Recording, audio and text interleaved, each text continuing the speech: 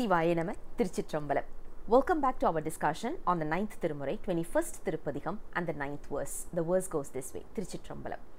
vaalaamaal ayan வீழ்ந்து காண்பரிய மாண்பீதனை தோளார கையார துணையார தொழுதாலும் ஆளோனி உடையதுவும் அடியேனுன் தாழ் சேரும் நாளேதோ Thiruthillai நடம்பயிலும் நம்பானே.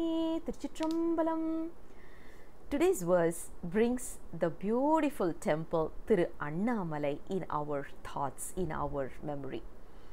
We all know the history behind Thiru Annamalai. Brahma, who wanted to show that he is superior, started flying all the way up to see Lord Shiva's hair.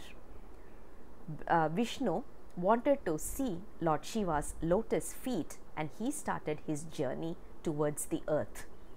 Both of them tried to achieve Lord Shiva's or to see Lord Shiva's hair and his toe only by ego and not because of love or devotion.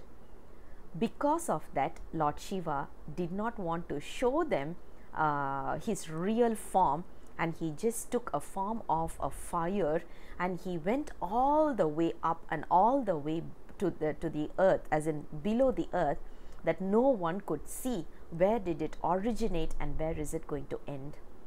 Now, the saint in this particular verse asks a very beautiful question.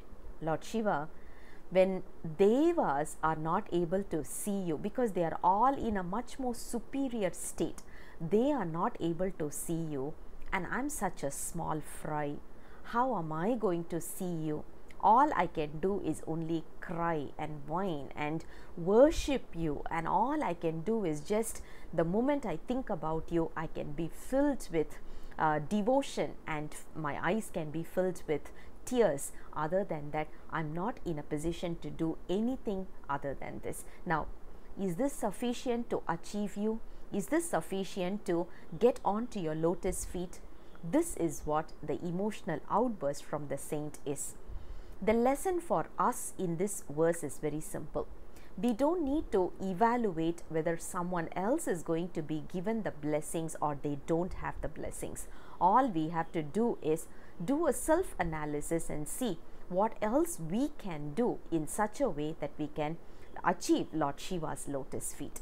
All we have to do is self-analysis, and all we have to do is correct ourselves in this journey. Remember, we are not born here to correct someone else. We are here for our own journey, for our own experiences. Let's be aware of this and always think about Lord Shiva and try to achieve his lotus feet. That is what verse number 9 gives us as a lesson. I'll come back again with the next verse very soon. Until then, Sivaya Nama Tiruchitrambalam.